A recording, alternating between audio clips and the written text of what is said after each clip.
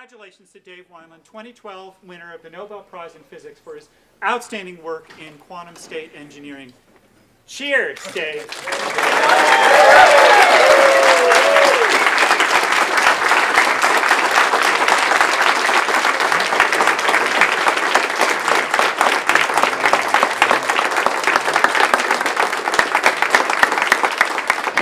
My daughter wants a picture with it.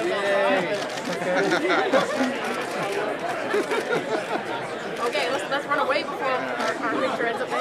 Congratulations. This year, I hadn't honestly heard any rumblings, so I thought, well, maybe my time has passed. So it really was a surprise for me. So, without question, this is a big honor, and it doesn't happen just with a single person like me, and a lot of people have been. I've had the pleasure to work with a lot of people over the years, so those many people share in this honor.